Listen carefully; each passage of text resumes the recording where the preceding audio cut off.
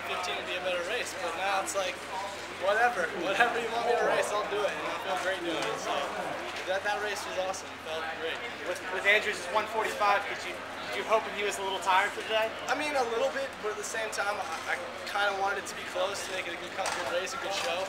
But I mean, you know, a win's a win. You can't complain at all. We could see you were kind of, you didn't want to give maybe a hesitant look back. You were just driving for that line no matter what. Oh yeah, I did exactly what Nick Simmons did to me 2 years ago, and I came off at 150. I just put my full foot on the pedal, and I just went after it, and didn't look over my shoulder at all. I just hammered it full throttle. And the last 5-10 meters, I just dug deeper, found it up. When did you realize you had it? 2 meters before the finish line, I took a quick peek, like, oh, there's no one over my shoulder, and I was thrilled. I was so thrilled. Hey Andrew, back to back, but this one's like how does this one go?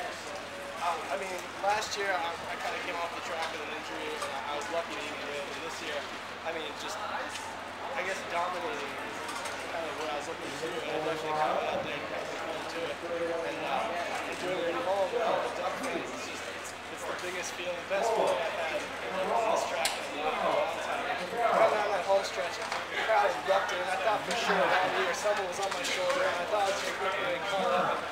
I got to the finish line, it's like that crowd just Talk about the strategy going into it. You settled back but then moved up a little earlier than usual. Yeah. We were gonna go. We were ready for anything. If it was slow, we kind of be up towards the front. If it was fast, we kind of back. And regardless, with 200 meters to go, be in the top 3 or 4 spots at 150, no matter how fast it was, I had to go. I had to try and run away from whoever's gonna try and catch me, and that's exactly what I stuck to.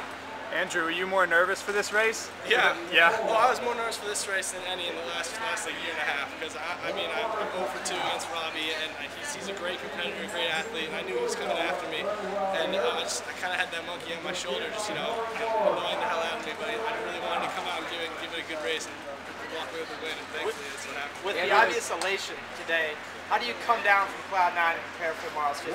Manuel and all those guys. It's just, I can't get excited. I mean, the best way I was thinking about it is, I've won something great. I've already done what I wanted to do so far.